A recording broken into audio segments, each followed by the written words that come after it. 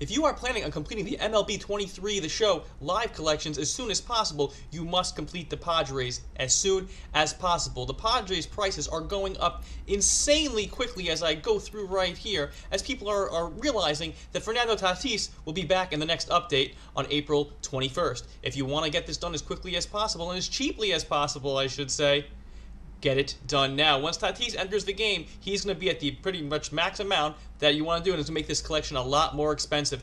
Finish it now as people are realizing it, and the prices are already going up.